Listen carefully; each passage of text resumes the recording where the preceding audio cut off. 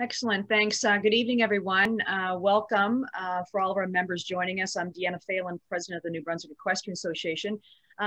Happy this evening to welcome Dr. Kathleen MacMillan, Assistant Professor at the Atlantic Veterinary College in Charlottetown, Prince Edward Island, to share with us, our members, some information as we're all starting to ramp up for horse show season, or people are buying and selling horses. Horses are going to start moving across Canada and from the US as well.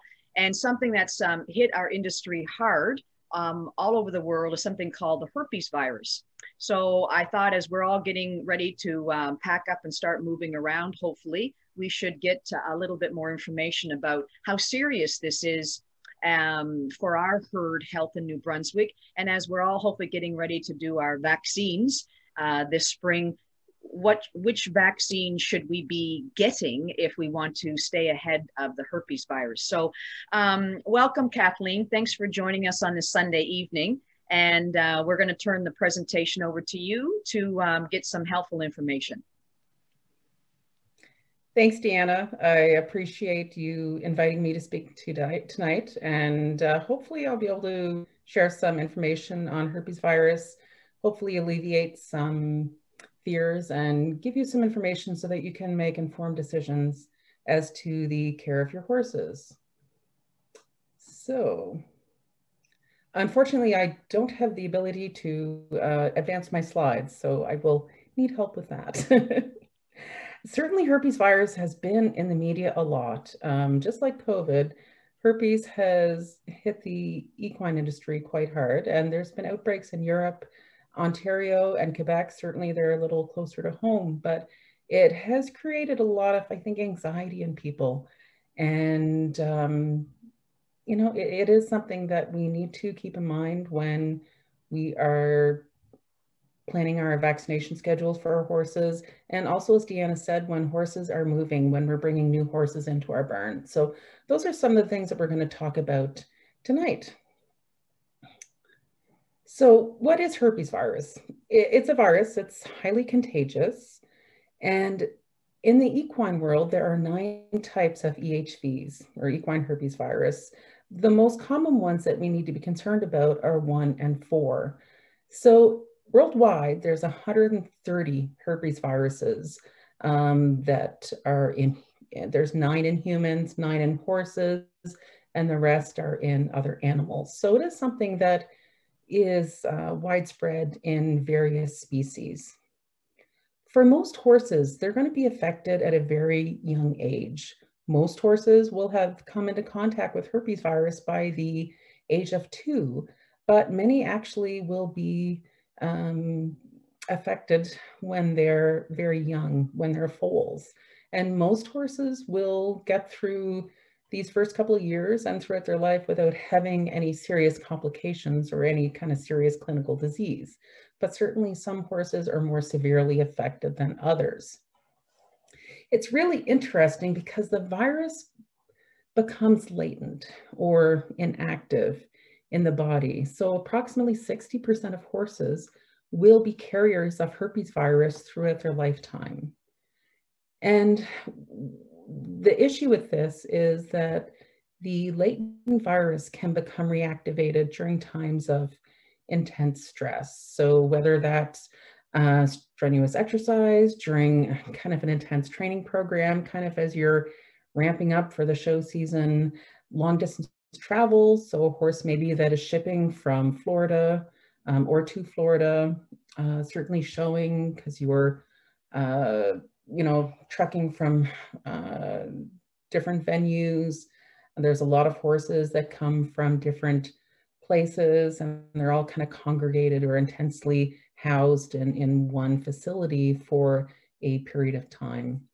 And of course, during times of immunosuppression. So if a horse is sick with another virus or bacterial infection, then potentially that could create enough stress that this herpes virus would reactivate.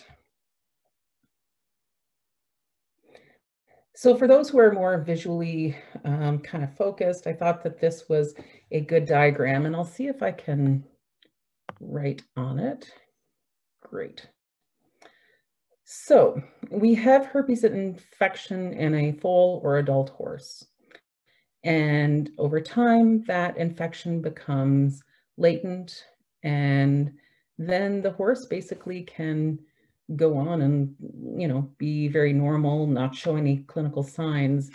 But then you have this period of stress where it will reactivate, and then the horse becomes infected again.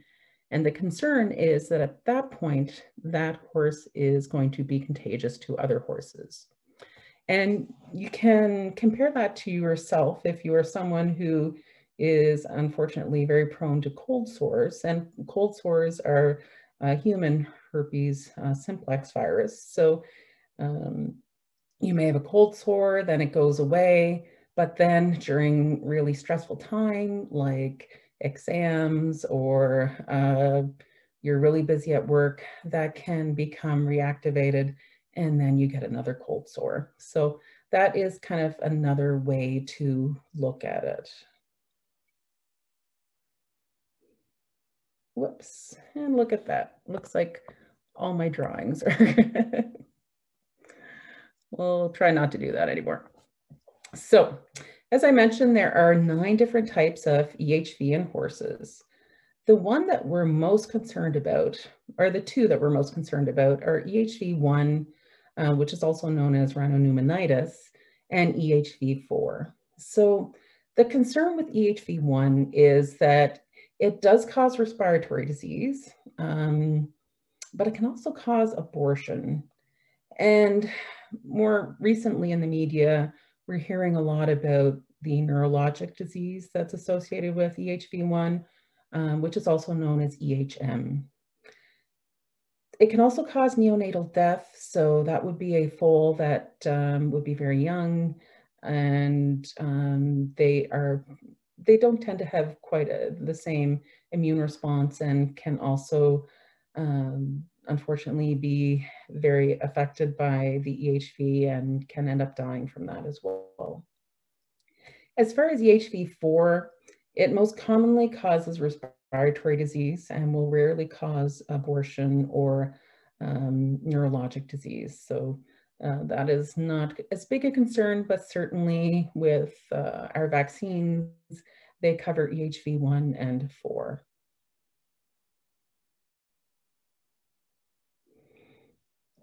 So transmission. Whenever we're dealing with a disease which is contagious or communicable, you can't really fight it until you know how it happens. So for transmission of EHV, it's most commonly through direct horse-to-horse contact. So those are horses in that picture in the top that are touching noses. They may come in contact with the nasal discharge of an infected horse, or also through infected air droplets.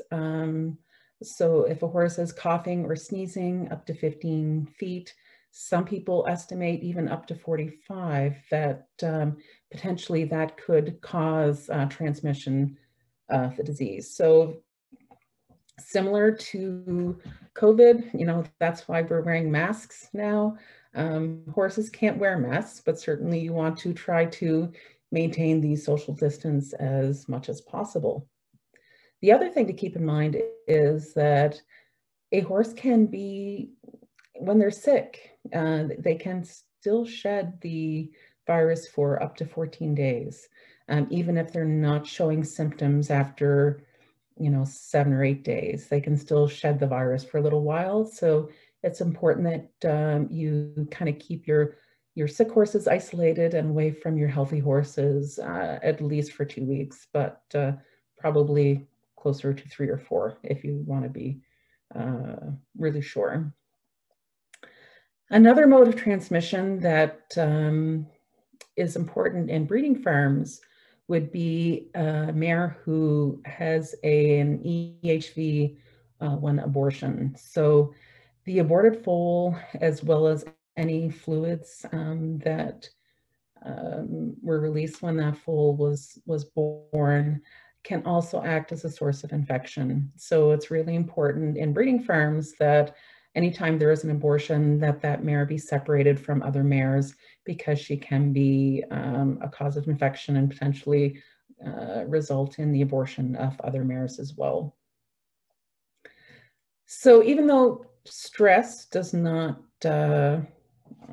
cause transmission, obviously, but it can certainly enhance the transmission of the disease. So during periods of stress, such as transportation, weaning is a very stressful time for young foals. Showing, any of these things can increase stress and more likely cause reactivation of the virus within the horse and lead to spread of the disease. Another important form of transmission that we need to keep in mind are something called fomites. And basically that is when inanimate objects, such as clothing, hands, water buckets, feed tubs, grooming equipment, anything like that can actually cause transmission of the virus, because the virus can for a week or more, kind of depending on the situation or the, it has to do with humidity and surface contact and viral load and that kind of thing. But the point is that we can actually transmit the virus from horse to horse, from stable to stable. So that is really important to keep in mind, and we need to have good biosecurity practices. So similar to COVID, once again, we're doing frequent hand washing, using hand sanitizer.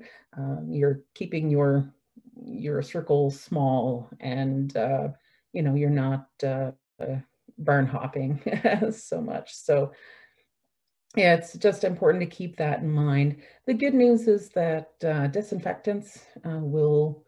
most disinfectants will kill a virus, so we certainly can be very diligent with our biosecurity and hopefully help prevent spread of disease. So I'm going to talk a little bit now about the most common forms that we see. So respiratory, abortion, and of course the neurologic form, which is I think what we're all a little scared about. I know certainly I am, as a veterinarian and as a horse owner as well. As far as the respiratory side of EHV, is something I see a lot. It's certainly endemic within our populations, and it tends to affect younger horses. So usually horses, I want to say under the age of 4, but certainly a lot of my younger 2- and 3-year-old patients seem to be more prone to developing respiratory signs. Typically, these signs will show 4 to 6 days after exposure to the virus, but it can be as early as 1 day or as long as 10 days. So that's why we need to kind of keep in mind that incubation period. Just because your horse isn't showing a snotty nose a couple of days after it was exposed to another horse that had a snotty nose doesn't mean that it's not going to get it. So you still want to keep in mind, that kind of 10 to 14 day window before you're really out of the woods. Most horses will present with a mild fever, so anything over 101.5 Fahrenheit or 38.6 Celsius. However, fevers can get quite high, around 104 or 40 degrees Celsius. A lot of horses will have coughing. It may just be kind of a mild cough, and of course nasal discharge. And usually when this virus starts initially, the discharge is going to be clear. There's not going to be any color. It's going to be kind of watery with maybe a little bit of kind of thickness to it. But over time that can progress to a thicker, kind of more yellow nasal discharge. And in some of these horses, they end up developing a secondary bacterial infection. So that is something that certainly is important to keep in mind as well. Oh, I was supposed to give you a little warning that there was going to be a graphic picture in this slide. My apologies. And of course, for breeding operations, abortion is something that is very concerning. And usually abortions in mares that are affected with EHV will happen after the 8th month of gestation or pregnancy. And usually it'll occur within 2 to 12 weeks after they've been exposed to the virus. So the problem is that most mares are not going to show you any outward signs that they are sick or that they have been exposed to the virus. Usually what happens is that there's going to be a spontaneous abortion in that mare. And very often you will see what we call like an abortion storm. So you may have several mares on a farm that end up aborting in a fairly short time frame. One way to prevent this is to vaccinate. And vaccinations are very effective in brood mares to prevent abortion. And generally we'll do a 3-series vaccination at 5, 7, and 9 months of their pregnancy.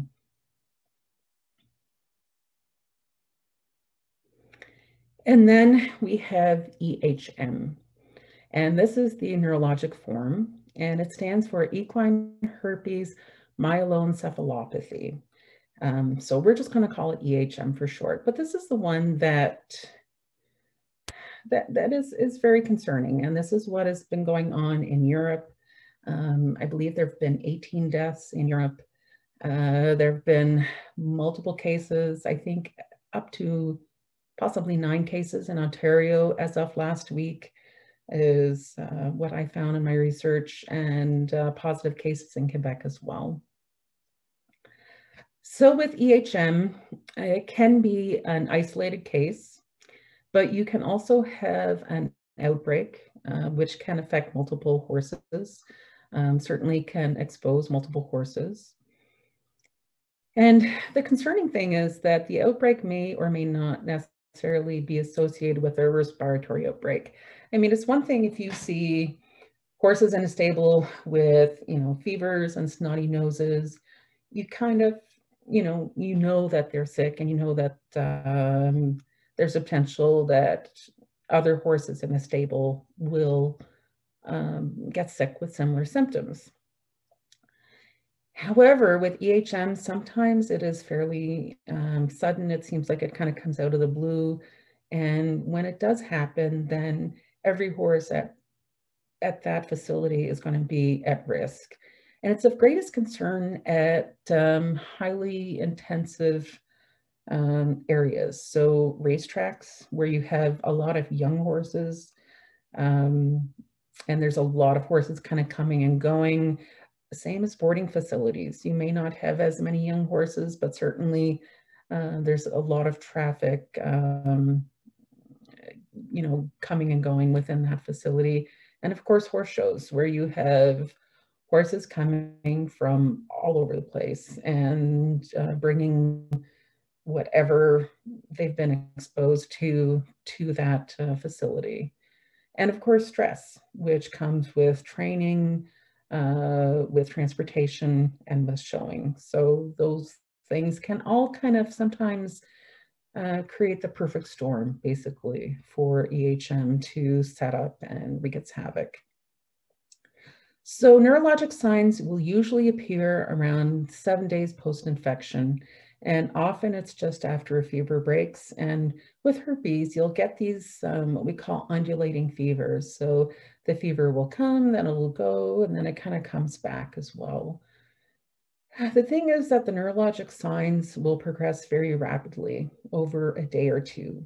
You may think that the horse just isn't quite right, and then very quickly the horse can end up being very neurologic and recumbent and unable to rise. So I think that that is something that a lot of owners find very scary. Veterinarians certainly find very scary as well. In an outbreak of EHM, up to 10% of the horses could develop EHM. And the mortality rate, and this is where it gets really scary, is between 20 to 80% of those horses that end up getting sick. So a lot of horses, you know, they may not recover from this, and they may not recover to be the same horse that they were before they got sick, because they may have some long-lasting neurologic deficits that may continue beyond the actual period of illness. So I think that that's important to keep in mind as well. So the clinical signs of EHM.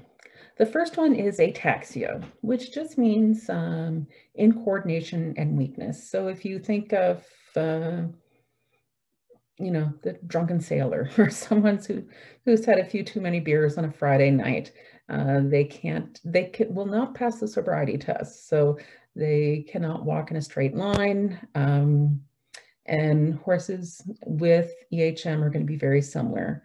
They'll have a hard time being able to walk in a straight line. There's a lot of weakness, especially in their hind limbs. They can become so weak that they tend to just kind of lean against a wall or fence just in order to support their weight.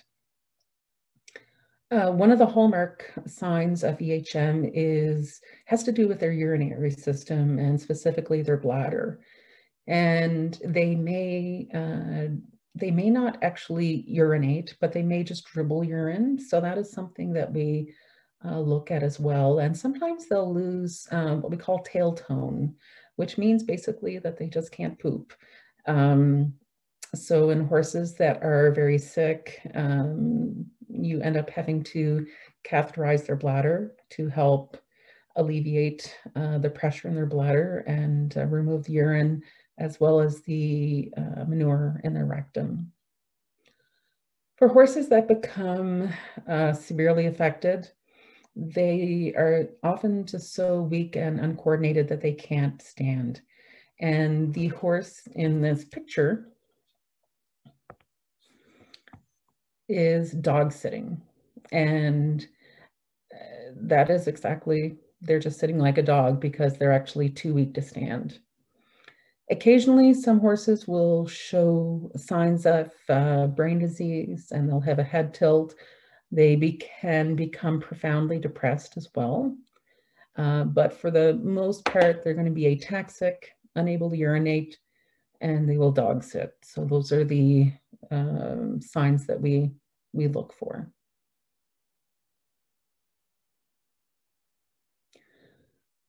So I guess the question is why? How can one virus cause so many bad things? You know, like you have a 2-year-old that has a respiratory disease, a broodmare that has just aborted, and a 9-month-old foal or fetus, and then you have another horse that has become neurologic. And for the problem is that the virus can, because it becomes latent, and it can actually spread throughout the body very quickly and can end up causing problems in different systems within the body. But specifically for EHM, it ends up causing inflammation of the blood vessels and the spinal cord and the brain. And this inflammation can end up causing small blood clots or microvascular blood clots. It causes a vasculitis, where basically blood flow to the spinal cord and the brain is impaired. And in doing that, it ends up causing neurologic signs.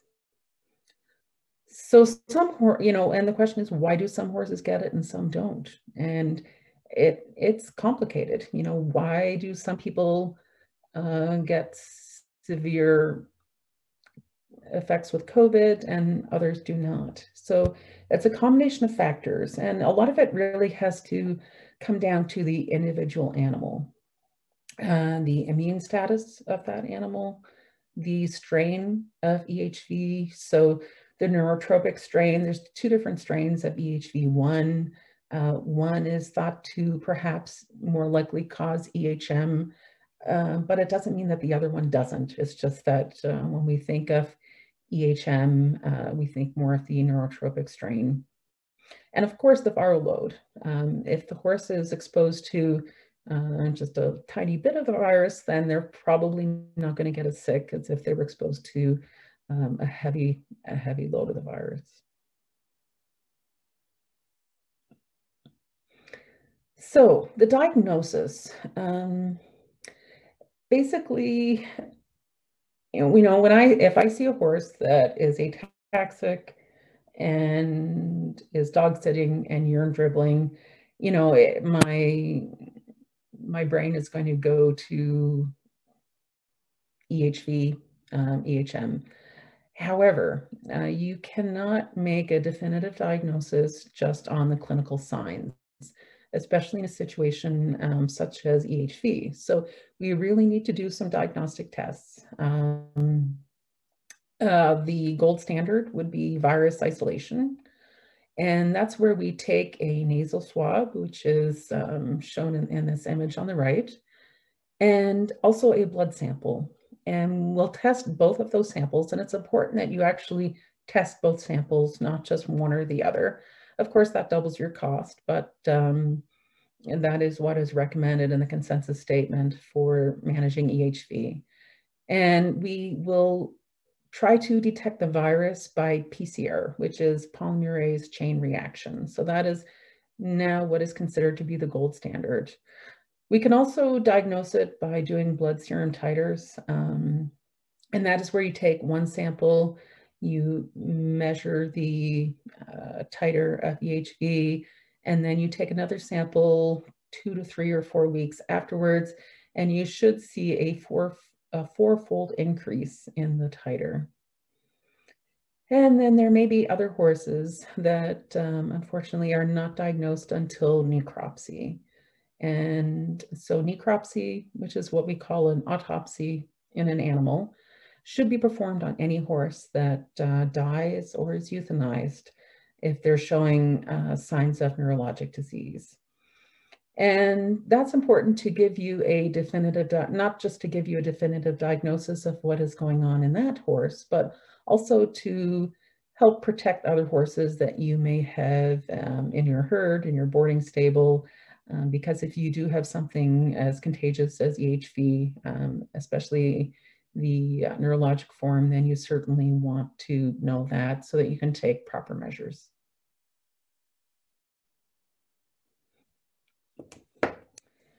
So treatment, and this is a hard slide for me to talk about because the truth is that there's no real treatment. There's no specific treatment that is going to cure EHV. So there's no magic bullet.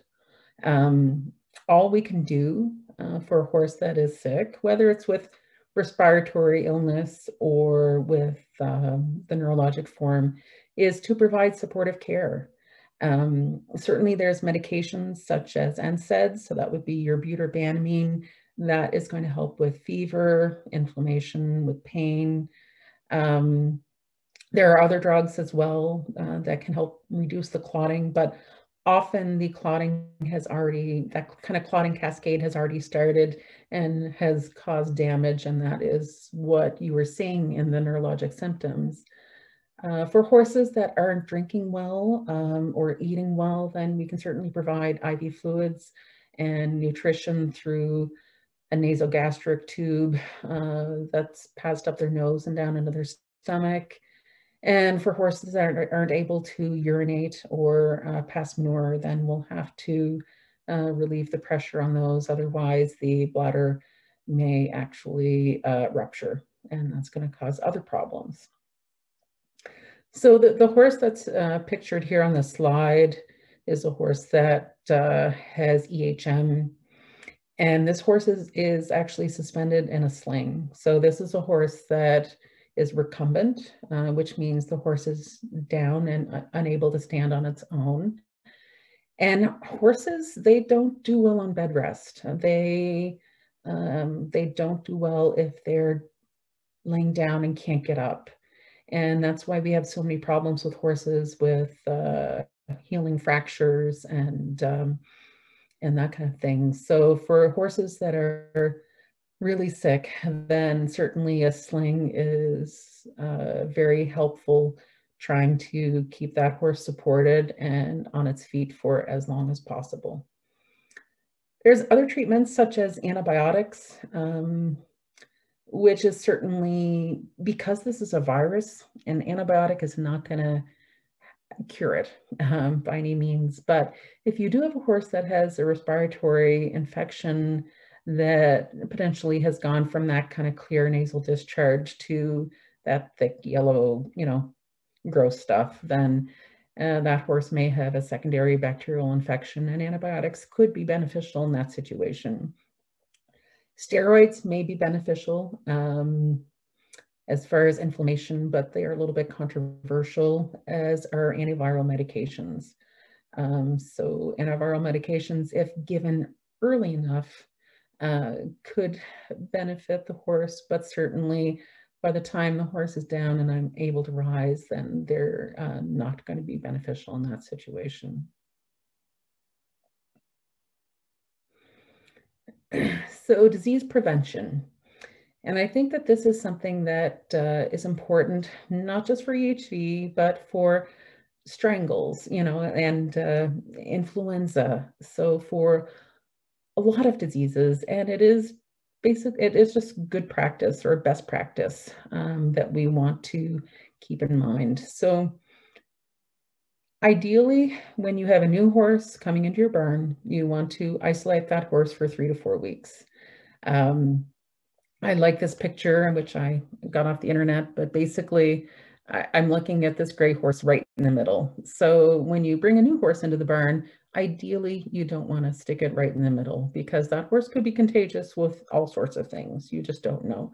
In a perfect world, we'd all have an isolation barn or quarantine barn, but that's just not practical. So even if you bring a new horse into the barn, if you can kind of isolate them in an end stall, preferably have an empty stall between that horse and the horses that are typically in your barn, that would be certainly preferable than putting the horse right in the middle.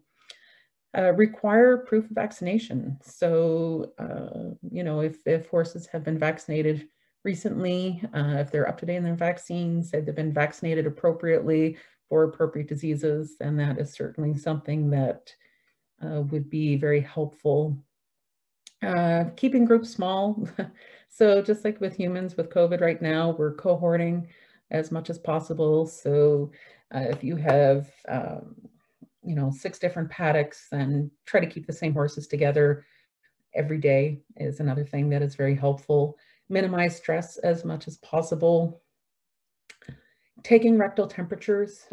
Fever is always your, well, I shouldn't say always your best indicator, but it is a good indicator of disease and for early detection. So in a perfect world, you take that twice a day, because the temperature will naturally rise and fall throughout the day. So ideally, you would want to take it twice a day, but at least once a day would be beneficial. And vaccinate. So if you can vaccinate the majority of your horses, then you can establish herd immunity. Certainly for herpesvirus, you do want to vaccinate for EHV 1 and 4. Vaccinating your pregnant broodmares is helpful as well as vaccinating the barren mares, not necessarily with the pneumobort or whatever anti-abortion vaccine that you're using, but if you vaccinate them for HV 1 and 4 for your respiratory form would be beneficial as well. And hopefully that will decrease the frequency and severity of the respiratory disease in the barn. What is important to keep in mind that there's no vaccine for the neurologic form of herpes. The vaccines that we have just are not predictably preventable for EHM. But the theory is that if you decrease the respiratory form, then hopefully you won't see as much of the neurologic form as well.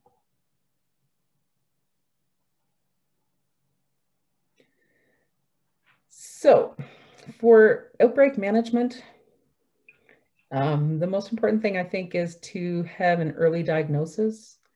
So if you suspect that your horse could potentially have EHV, especially the neurologic form, then you want to contact your veterinarian as soon as possible. Maybe not 3 o'clock in the morning, but 8 o'clock in the morning would be okay. Certainly if they're showing neurologic signs during the night, then I would consider that to be an emergency situation. Your veterinarian will determine the appropriate sampling and testing to do on your horse, taking rectal temperatures of all horses in the stable twice a day. And what that will do is that it will help you kind of detect those horses that are starting to get sick. And then when you do find a horse with a fever, then you want to isolate that horse from other horses within your barn so that it will hopefully minimize the spread of disease. And you can further decrease the spread by having good biosecurity.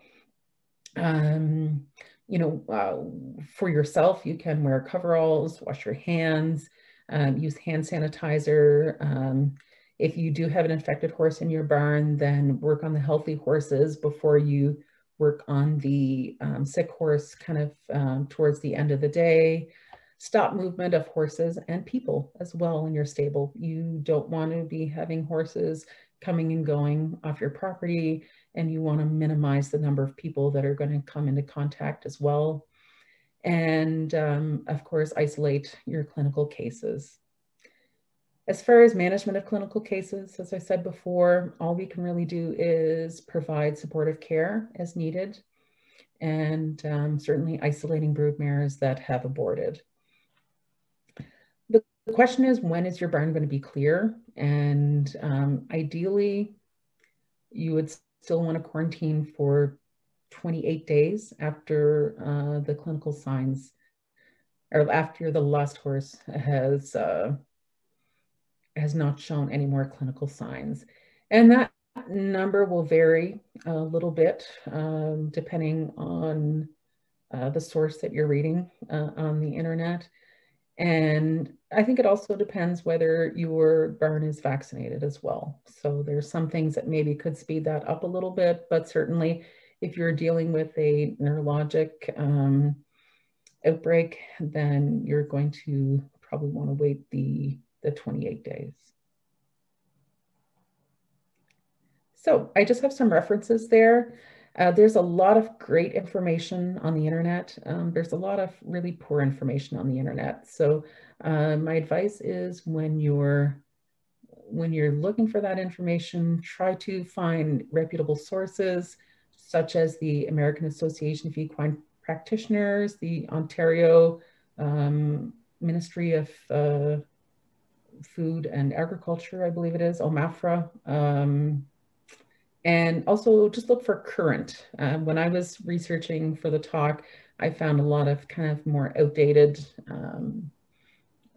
websites. So try to find something that is more current. FEI has some good information there as well. And of course, talk to your veterinarian. Excellent. All right, Kathleen, you've been a wealth of information, and now we're going to take some questions from our viewers that have joined us by Zoom and also live by Facebook. So I'll ask Nancy if you've got any questions on your end. I do. One is asking about EHM and if that is a reportable disease in Canada. It is not. Yeah, I know. we are pushing for it to become reportable in Prince Edward Island. And hopefully our government is moving towards that. It is not considered reportable. It is considered what they call annually notifiable. So basically Canada as a nation has to tell the WHO that they have had equine herpesvirus within the country, but it is not notifiable. I think that most people are very open and honest about it, and There is the ECDCC website or EDCC. It's very good, and so I think that most people are pretty good about reporting it, but it is not required to report. So the cases that we're hearing about from Ontario and Quebec, those have just been voluntarily shared with the media, and there could well be many more cases happening. Is that true? Yeah, it is certainly possible. However, I think with social media and all of the anxiety, and stress surrounding EHM, I would expect if there were a lot more cases, we would be hearing about it. Right. Hope so. And I think that most veterinarians are very, very diligent with these things. Right.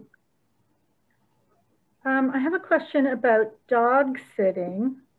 I've seen photographs of owners that owners have shared of their horses dog sitting in a pasture, and it's a joke. It's funny. Are there other times that behavior can be seen in horses? I mean, all horses, I suppose, can roll and get partially up and sit for a few seconds, but is that ever a symptom of something else besides EHM? I had a horse that used to dog sit and pull his blanket off over his head. So, it's not normal horse behavior, but certainly we can see it. Where we have to be more concerned is when we're seeing other signs that would be considered neurologic. So the horse that's dog sitting and just can't get up, then that certainly is concerning. If they're doing it out in the field and it's kind of cute and funny, that's one thing. But if they're unable to get out of that position, then that's when we really need to worry. Right. How common is rhino in our area? The respiratory form. The respiratory form, they estimate that at least 60% of horses have had it at some point. I would say that it's probably even higher than that. Really? So yeah, I think, especially I deal with a lot of racehorses and boarding stables. And when one horse gets sick, it tends to pass through very quickly. So I think it is probably more prevalent than when we realize. The thing is that we get a little complacent about it, because we see horses all the time that are kind of getting snotty noses. So we're not necessarily testing, and owners don't necessarily want to pay for the testing because it gets expensive. But I think it's definitely here. I do not believe that EHM is very common in our area. I remember back in 2004, I think there were 2 cases in Truro, but it doesn't mean that it can't. So I think that's what we're seeing in other places, and certainly I think we need to be very aware of that. And I always tell my clients that they know their horse better than I do. And when you know your horse, you're looking at their nose every day, you're taking their temperature, then that certainly can be an early indication of any problems. Very good. Deanna, do you have questions coming through from Facebook? Yes, I've got one. It says, should draft horses receive this vaccine? I've heard differing opinions. I assume that's the rhino shot. Yeah, I think all horses. So whether it's a miniature horse to a draft horse, and it's actually the same dose. Right. Okay. Yeah.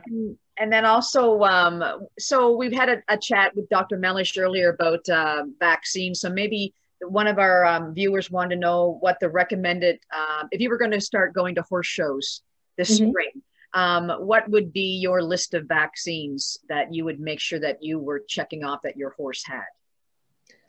Well, it's going to be, I guess, depend where you live. So let's say Brunswick. Yeah, New Brunswick. Right. Good point. Cater to the audience, right? Yeah. Certainly your herpesvirus, your 1 in 4, tetanus, Typically, I'll do the encephalitis as well, whether it's part of a 5-way vaccine, or I'll do a 3-way on top of my Calvenza vaccine. Rabies is certainly going to be important in New Brunswick. It's perhaps less of a fear factor here in PEI, but in New Brunswick, I think that that is important as well. West Nile virus is another virus that we're not seeing here, but certainly we had it in 2 crows here 2 years ago. So I think it's probably just a matter of time before we see that. So West Nile is something that you may want to consider as well, although it's maybe not as high on the list. And then the other one would be strangles. You know, if you've dealt with strangles, you realize just how miserable it can be. And so that is what we call a risk-based vaccine, as opposed to a core vaccine. Right. Yeah. Okay. I have a question for you. So that gray horse that was on your slide that was in that sling, would that gray horse survive and would it live a normal life, or it's basically on its way out? So the prognosis for recovery is going to be lower for a horse that's unable to rise and support their own weight. So certainly they can survive, but I would consider them to be higher in the mortality. So probably closer to the 80 or more % than a horse that is just doing a little bit of dog sitting. Right. Or leading. Yeah. And what about a couple of the tests? They said that the swabs came back positive, but the blood came back negative. So what does that mean on some of the testing procedures that happen? So basically your swab would be positive and the blood work would be positive, or could there be a difference? There could be a difference. And that's why they recommend doing both the swab and the blood. They also, the testings can be complicated. And the problem is that because 60% or more horses can be carriers, if you just tested 100, if you tested 100 horses in your barn, or let's say 10 horses, then 6 of them may come back as being positive in spite of the fact that they don't have clinical disease. So that's why they don't recommend doing kind of like widespread surveillance for testing. But certainly for horses that are sick, that are showing respiratory or neurologic symptoms, then you do want to do both the swab and the blood. Right. Because one comes back negative does not necessarily mean that they aren't in fact positive, and that's why they recommend doing both. Okay. Very good. All right, Nancy, I'm good on Facebook. Do you have any more questions from Zoom? Just one. They're asking about thermometers. Taking temperature twice a day was one of the recommended prevention and care routines. Do you have a suggestion or recommendation for the type of thermometer? I've seen people using human. I've seen them using digital. I've seen them using the great big old-fashioned glass ones with the loop on the end that you can tie a string to. What's your preference? Honestly, we use a human digital thermometer in the hospital. Although I'll tell you, on it, there's a little sticker that says, wait for 20 seconds after the beep.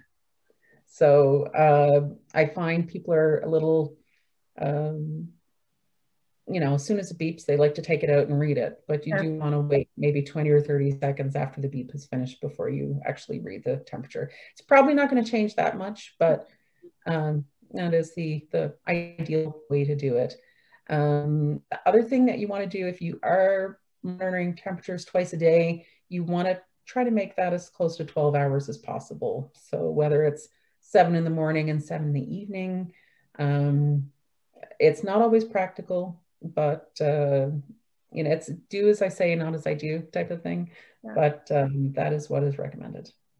That's great. That's helpful. Thank you. That's it for me, Deanna.